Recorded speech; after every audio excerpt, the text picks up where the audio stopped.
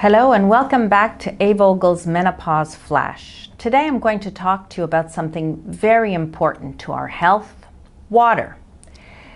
For those of you who know me, you know that I'm always walking around with my bottle of water because I'm a firm believer that water is important for us and hydration is important for us for all kinds of symptoms, not just menopausal symptoms. For example, for sluggish digestion. So I thought it would be important just to explain a little bit why we need water on a daily basis for everyone, but especially to help us with our menopausal symptoms. As you already know, we are made up of 75% water, so it's obvious that if we don't drink enough, we become dehydrated very, very quickly. And most of us don't drink enough. Actually, we might be drinking coffee and tea, which in addition to not being water, they do have a diuretic effect. The interesting thing is that so many of the symptoms of dehydration really look very similar to our menopausal symptoms. So I'm going to try and review some of these with you and remember as many of them as possible, just so that you understand really clearly what I mean. Dehydration can cause, for example, joint aches and pains. It can cause dry, itchy skin. It can give you that feeling of depression and mood swings.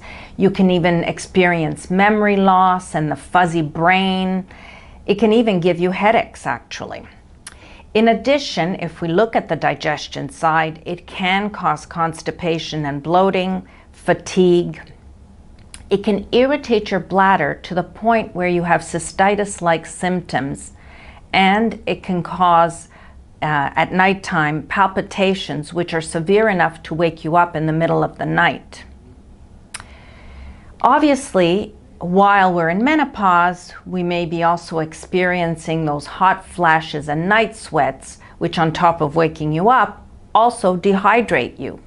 So you can see how this really becomes a compounding effect.